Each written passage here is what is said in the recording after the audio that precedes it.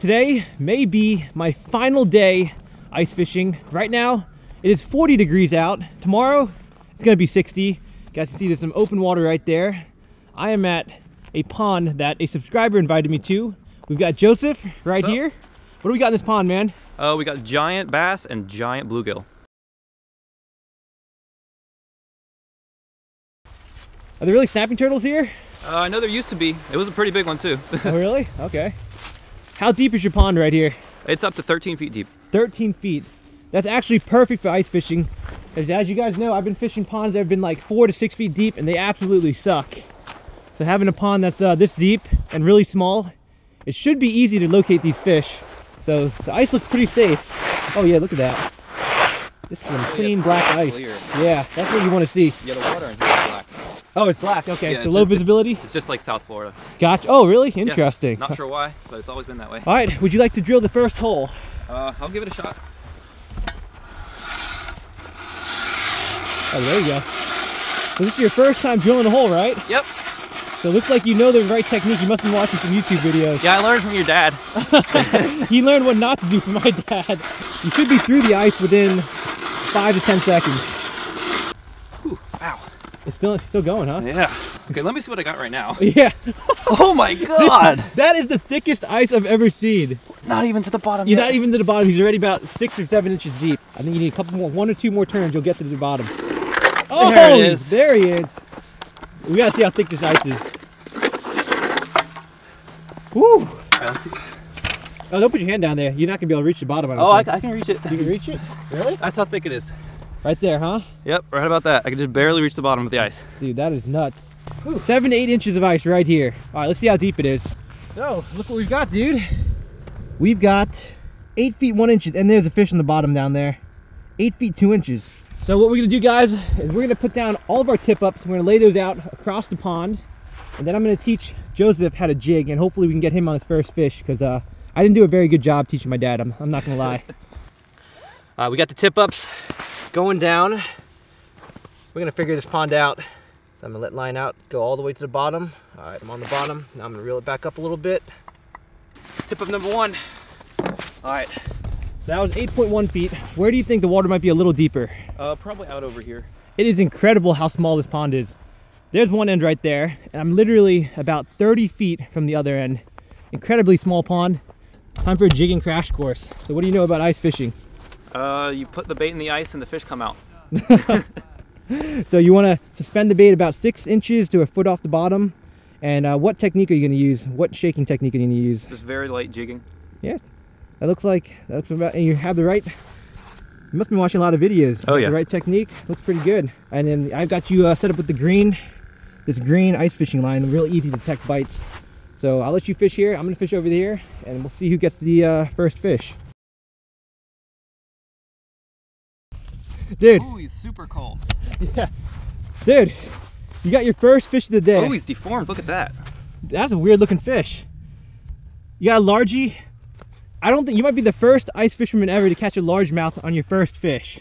I give you credit for that, man. You must be half Eskimo.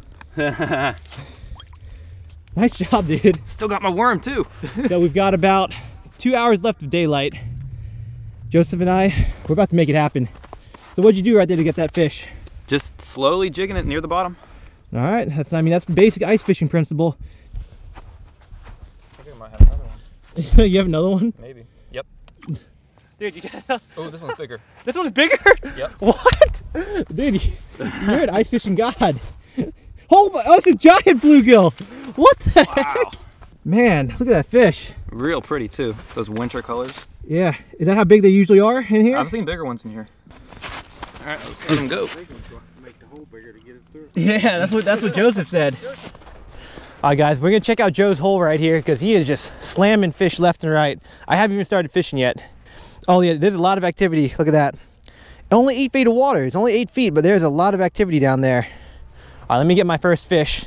And you know what? Since today's gonna be the last day I can probably ice fish, here's what we're gonna do. So we're gonna use my MTB box ice fishing version today to fish with. And let's go ahead and see what they've given us. We have 2 tungsten jig heads, really high quality. I've used these before and they glow. We've got 2 Forage Minnow baitfish image small fry jigs. This is a light lead head jig, which is good for shallow water. We've got some 13 Fishing. I didn't even know they made plastics, and 13 Fishing does specialize in ice fishing gear, so I guess I shouldn't be surprised to see that. And we have the Dottler, which is 3 lead jig heads, different shapes, and glowing plastics. You see that color? Those things will glow.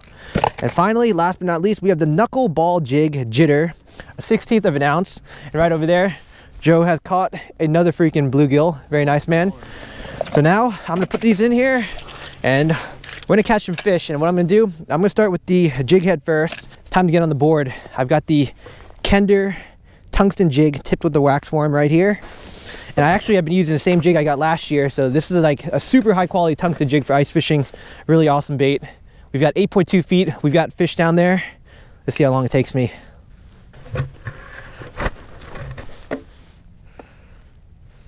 Oh, I got him. First drop, dude. First freaking drop. Dude, these are, oh my God. Dude, it's not as big as yours, but this is the biggest bluegill I've ever caught from the ice. Look at that, palm-sized gill. I love your pond, man. Small pond filled with big fish. Yeah, this really is a gem right here. It is. This was my first drop on this MTB bait. I caught a fish. That is freaking incredible. I've never done that before. Guys, I can freaking lip these gills. They're so freaking big. Look at that. Absolutely beautiful. Ow! Maybe you can't lip them. Maybe not, you're right. All right, let's put them back. Guys, we're gonna see how quickly I can get this MTB slam done. So there you go. It is 4:24. We got out here at 3 o'clock and we lost 45 minutes. Time is of the essence, but I think I can complete the slam in less than an hour. All right, I gotta ride this momentum. Next bait. Let's see what we got. Should I go with the plastic? Now let's go with, this will definitely work. This Forage Minnow small fry jig. I'm gonna tip this with a waxworm and it'll definitely work. Look at that, look at the slogan. It bugs them to bite. I like the sound of that. Another waxworm, but a much lighter jig head, and it also has a hologram on it. And opaque pink color on the other side. Pretty interesting. It has a pretty big hook, so if I hook a big fish, it should be pinned. Yeah, I'm watching it go. Oh man, the fish are already coming up. Dude, these fish are ready to eat. This is nuts down here. Watch this. I got him, right like that. All right, you got him? We doubled up. Oh, let me get my fish. What is this? Dude, it feels pretty good. Oh, he got off, what the heck? What did you get, dude? Oh, you got a bluegill? Oh, he got a bluegill. You can let him go. I'm going back down there. Dude, what is going on on this graph? Oh, he came up to my bait. Oh shoot, he came up and nipped it. Dang, big fish nipped it. All right, I got that fish come halfway up the water column. All right, I dropped it right back down to him.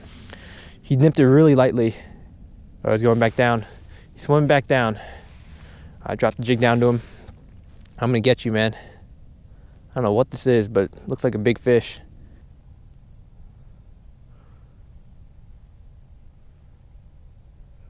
Oh, got him, finally. Let's go. Oh, he's pulling drag, he's big. It's a good fish right here, guys. All right, let's play him correctly. Please don't lose another fish. Dude, this is a giant bluegill. Giant monster freaking bluegill. Oh wait, it's a bass, never mind. It's a largie. Woo, let's go. Ah, finally, man. Got him on that minnow jig. Whew, another injured bass. These guys are looking very unusual. Light hitter, got him right at the top of the lip. Little bass, my second fish of the day. I see you later, dude. Off he goes. All right, on to bait number 3. We've got rid of the 2 jig heads. Now we got to move on to an artificial bait. And what I'm thinking is we're gonna go with the Dot handcrafted stopper glowing bait. It's getting dark out here, so this glowing bait should be the deal. And this water is also very tannic. Joseph pointed out, kind of like Florida water. Very interesting out here. Let's go with the heaviest jig head. Oh, this is a high quality hook on here. And which jig head is going to be heavier? Orange or green? Orange is brighter. Go orange. I think they're the same weight. Got one of these little plastics. All right, is it scented or unscented? Okay, it's scented with anise right there. Yeah, it smells really good. I'm going to try to catch a fish completely unartificial right now. Here we go. The glowing grub. Anise scented. Let's see if I can see it glowing in the water. I mean, that orange head is really bright. I can't really tell if the grub's glowing or not, but you know, we're gonna fish it. We'll see.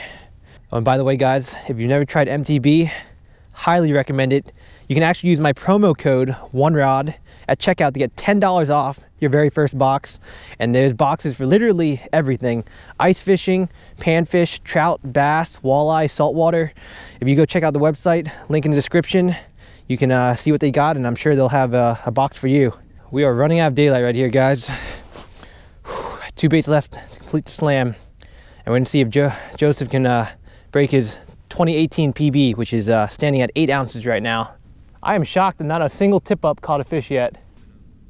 Yeah, is that not natural forage for them? No, they've only got bluegill in the past. Okay. Oh, flag, dude, flag it. Flag, flag, flag, flag, flag.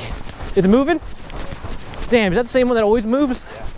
All right, well, let's just lift it up and see the angle. Tight. It's tight. Tight? Yep. Set it. It's a fish. You can reel it, dude. Nice. Hey, nice and slow. Oh, it's heavy. It's heavy. Okay, good bass. Good bass. Ooh, nice. So, dude, we're gonna go 50-50 on that catch, man. Yeah. Do we need pliers? Definitely. All right, let me go get him. All right, I'll take a look at him. So this guy. So hold the line taut up like this for me, please. First off, I need to get the weight out of my way. I see the treble hook. And now we're gonna rotate the hook out. All right, now pull slowly, slowly. There. Yeah, pull slowly. Right there, hook's out. Here you go, dude. Nice. I'm gonna let you release it. Still got that minnow in there too. Yeah, we'll let him have that gift. Nice job, dude. That was the first fish on a minnow, and he's caught like 12 on the waxworm. I've caught like 4. It's amazing how nothing's eating the minnows, huh? Yeah, they just don't want them. And Joseph actually told me there's 2 giant fish in here, a 5-pounder and a 6-pounder. Yep. And those are the only 2 big fish in here, basically. Mm-hmm. There's no like 2 or 3 or 4-pounders. I've seen a dead one. You seen a dead one? So basically, this pond is really interesting. We have giant bluegill, we have stunted bass, and then we have 2 monster bass. It's getting dark. Let's hope we find one of those monster bass. Back to the artificial. Will I be able to complete today's slam? We got like 20 minutes left of daylight. Nope, no fish here. Gotta move. Gotta move. I guess I'll go back to this hole.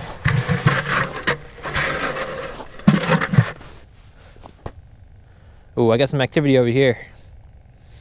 Come on, eat that plastic. Oh, he bit it. All right, come on, fish. All right, here's the hole right here. Dude, my graph is like going crazy on me. Look at that, guys. My graph is lighting up like a freaking Christmas tree. I got him. Oh, that's why it's lighting up. Oh my gosh, giant bluegill. Woo! Look at that, guys. So we're running out of time. Got one on the plastic. I'm not gonna lie, I did cheat a little bit.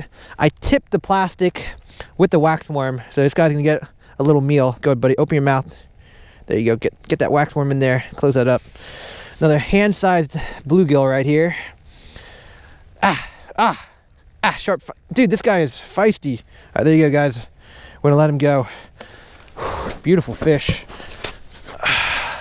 That leaves us. Oh, he jumped out of the hole. Well, if you jump out, you gotta get back in there, buddy. Oh, he found his way back in. One more bait.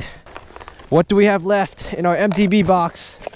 We've got the 13 fishing grub, and we've got the knuckleball jig. Jitt-R Jig. All right, we're gonna combine these 2 suckers together and try to make something magic happen. Do or die time. We've got like less than 10 minutes of daylight left. I've got the Jitt-R bug and the 13 fishing grub, and I put a waxworm on it too for like the triple threat. So it's gonna be real hard to catch something on it. 1, because the hook is huge. 2, because it's really dark. And 3, because I have no idea how to fish a bait like this. It's like a mini chatterbait head. So I'm guessing you jig it off the bottom. And if we had like big perch or walleye in here, I think it'd be a good bait. But for these, oh, I thought it was a fish, but it's actually the action of the bait. It has really good vibration. Yeah, this is gonna be interesting, guys. Dude, come on. Something bite it. I can't even see anything out here now. No moon. Cloudy. Getting scared.